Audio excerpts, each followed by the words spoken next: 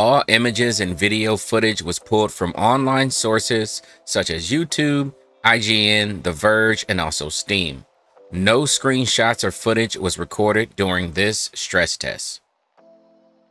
If you are a true Counter-Strike or Valorant player, if you love to just sweat as much as one single non-grass touching, no bitch getting person can sweat, then Spectre Divide is the game for you.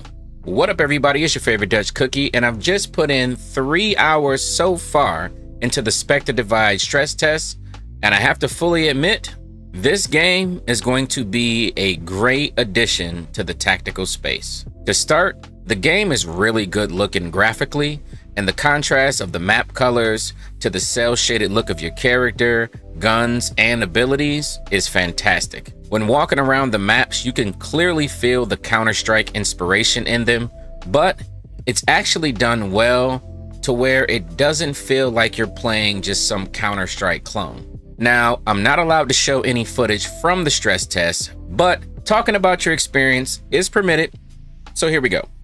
This game really is all about the aim. Fucking ults, fuck your abilities, the aim.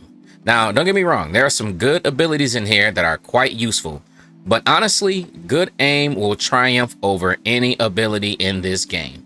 I can't count how many times I was one-tapped by a pistol and my goofy ass is holding a fully decked out AR, hitting shoulders, knees, and toes.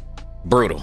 But it's honestly super fun. Now, I was a little worried with the whole duality aspect. The game would play a little more arcadey than tactical, and that honestly couldn't be further from the truth. This is definitely a slow burn, methodical experience. The sound design is quite good, so running around all over that metal or wood is going to get you one-tapped extremely quickly. So how does a round go? Well, the round starts, and you are looking right at your Spectre. You open up the buy menu and you'll see primary guns, each with a list of 3 secondaries below at different prices. As we know, it's 2 of you, so you purchase your guns in 2s. Whether AR with a shotty or sniper and SMG, you always purchase your weapons in 2s. Outside of that, the buy system will be immediately recognizable to any CSGO or Valorant player. Now, you've bought your weapons, abilities, armors, etc.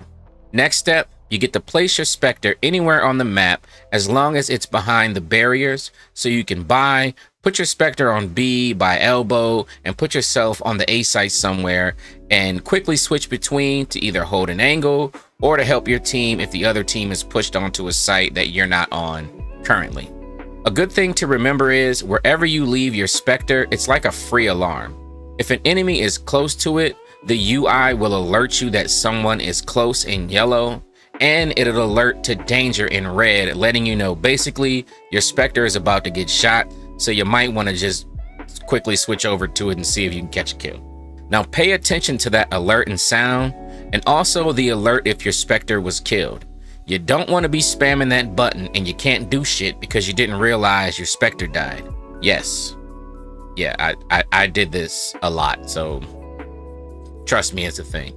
The rest of the round, though, plays out like any other CS round, where someone defends while the others attack, plant the thingamajig to do the whatchamacallit, Bob's your uncle.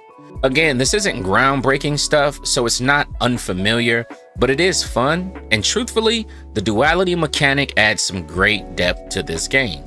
It's really not just some cheesy addition. Duality definitely can shape a round.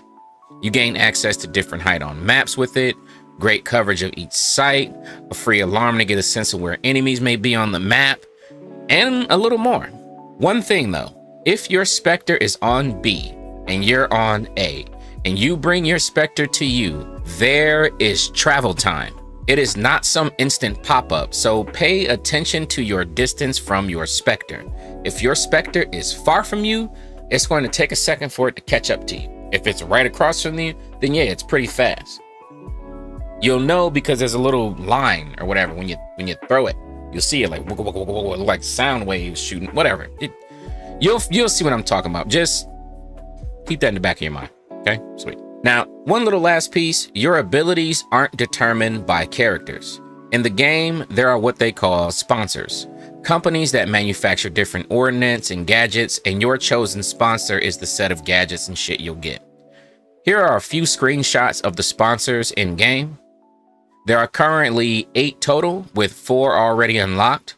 Now, all in all, I think Spectre Divide is a really great experience. The team at Mountaintop did a fantastic job, and you can definitely feel Shroud within the map design and gunplay, and it comes together beautifully. That's it for me though. If you were in the stress test, let me know what you think. Did you have fun?